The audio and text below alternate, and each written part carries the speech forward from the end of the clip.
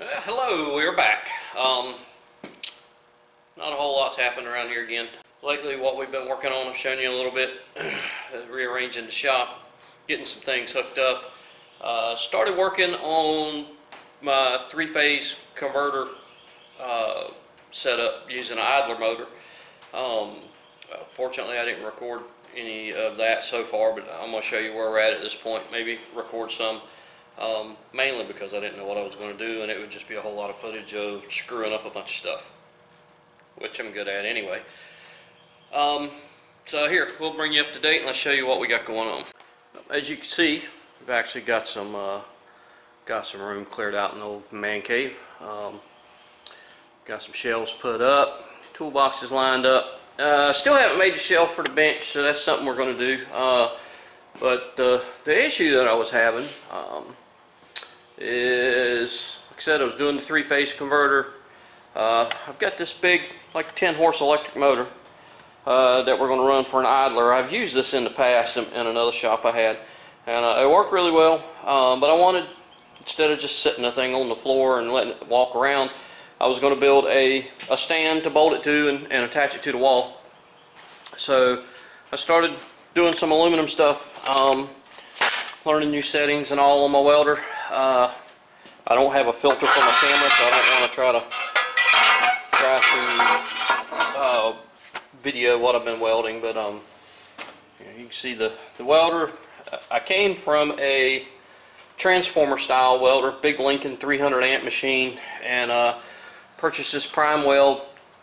Takes up a whole lot less floor space for sure, but trying to go to an inverter setup, there's a bit of a learning curve. You got frequencies and balance and all that stuff that you can play with now, and I've never had to worry about that on the other machine. I just set it on AC and let it roll.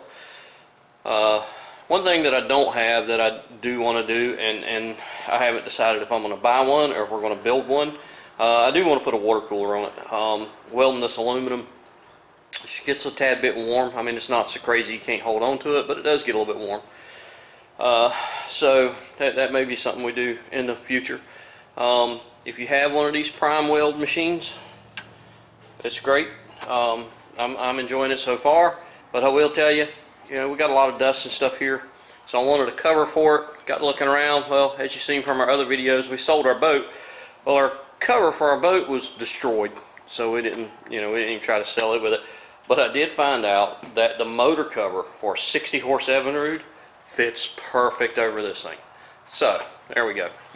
While I was welding on the aluminum, I ended up tripping the breaker. I had it hooked up to the 110 source because I didn't have any 220 back here on this side. We have 220 on my buddy's side, but not over here. So I decided, well, this is a good time to go ahead and set up the 220. So I went ahead and started installing my three-phase boxes, and I'll explain to you what I got going on, and I'll explain to you what I ended up running into. Alright, so what I've done is I ran a 30 amp 10 gauge line in to a 30 amp breaker here on this box. This panel here is just a junction box to hook the machines up to. As you can see right now, I've got a 220 line coming out of it also. Goes into a static phase converter. From the static phase converter, I think I overcomplicated it some. I ran out to an on-off switch. On-off switch, you turn it on, and that would turn on the rotary converter and the static converter and allow it to generate the third leg of power. I did that because I didn't want in 220, I didn't want the inverter, all that stuff running whenever I wanted to run 220. Well, like I said, I overcomplicated it. So what we're going to do now is I'm going to remove the switch completely. I'm going to take this panel out of play whenever it comes to just 220 stuff. The only thing this will be for is to run my three-phase. So what I'm going to do is I'm going to put a junction box in right here, this little spot, and I'm going to hook 220 up there.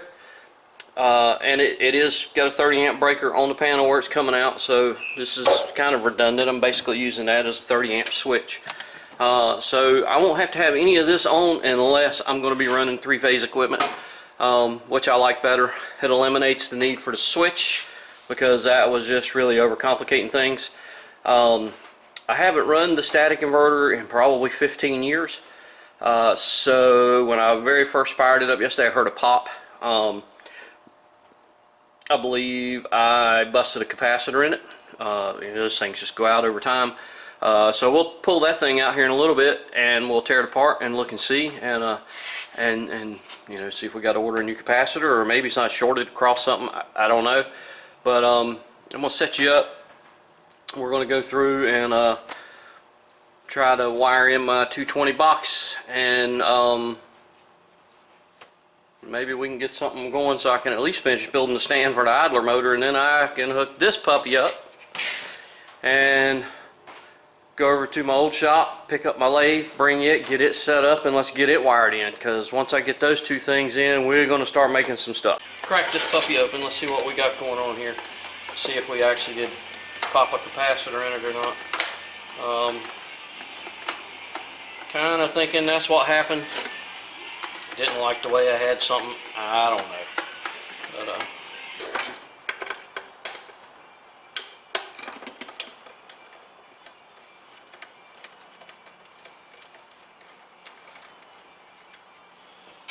never really been inside of one of these, so it's gonna be a first for me and you. Well, maybe not for you, but it is for me. My understanding is it's got a couple of capacitors and a relay.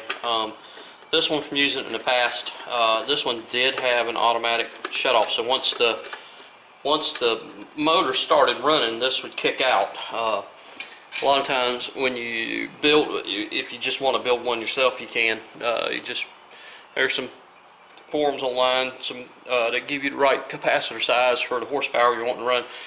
Most time you can just flip a switch, flip the switch on it, hit your button to start your motor, and once your motor's up and running, you let go of the switch, and it'll just run off a 220. A three-phase motor will, but it doesn't have quite the same horsepower. Starting and stopping a lot is hard on the capacitors, is hard on the box. But my lathe won't run off of this. The motor's too big. This is rated for minimum of 3 horse, maximum of 5 horse, I think it was. My idler motor's 10. But I have started the idler motor with it fairly constantly before, but it's not being started and stopped, and there's no load on it when I start it. So if I do have to replace capacitors, I may go ahead and upgrade them so that we can run a 10 horse with it with no issues. Let's see what we got in here first, and then we'll go from there.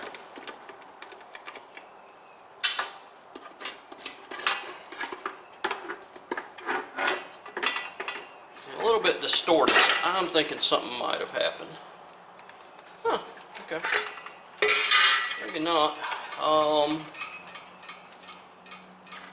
Again, this relay right here is what actually will time out.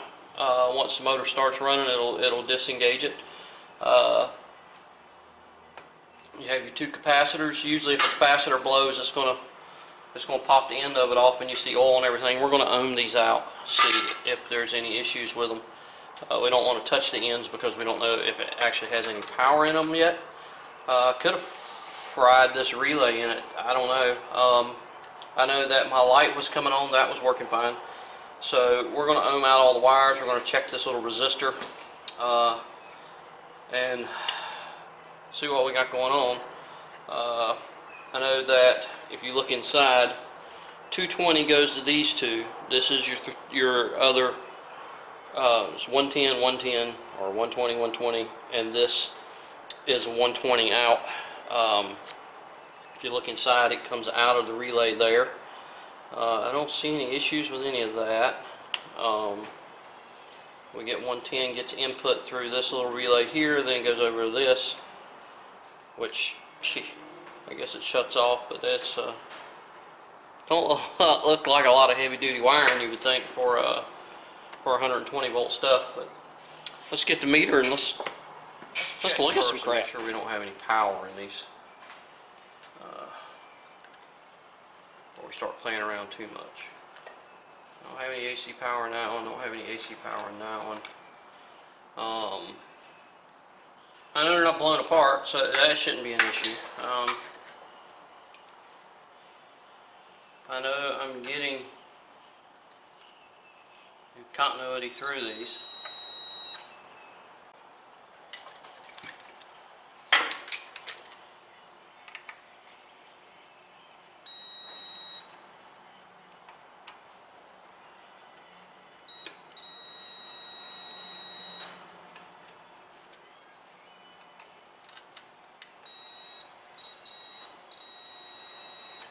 I think maybe I blew the switch out that was in there. I don't really see anything going on here. I mean, the only thing I could really do would be to hook it up. Yeah, plug it in and see what happens. Let me put it back together, hook it back up in the cabinet, and let's try it one more time. Maybe it didn't like the way I had it wired. Maybe the switch that I put it on that was hokey and cheap, just couldn't handle it. Alright, panels all back together. So we got 220 going in. We know that because we got power on our welding lead. Flip the breaker. Let's see what happens. Red light should come on the static phase converter. That's the rectangle box on the left as you're looking at it. Like I said, the circuit breaker is just a big switch. Once we flip that, if we've got power like we're supposed to, I should be able to fire the milling machine up. I don't need the rotary converter to fire it up. It should fire off the static. So let's try it and see what happens.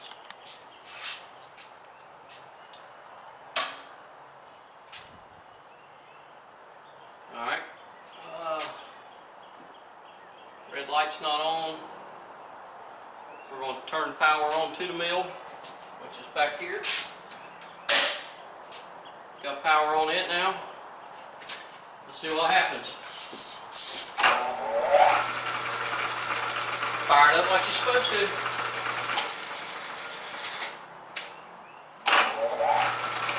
There's a little drag in it. That's what the converter,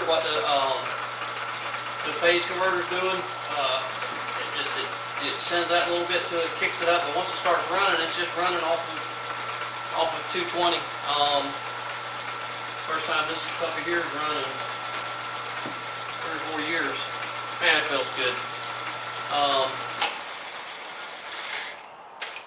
I'm pretty stoked.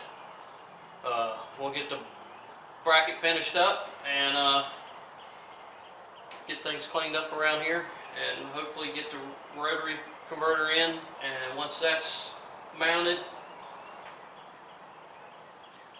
man, I'm almost lost. Once that gets mounted, we'll have true 3-phase. I can bring the lathe in, get it wired up. I've been waiting a while for this.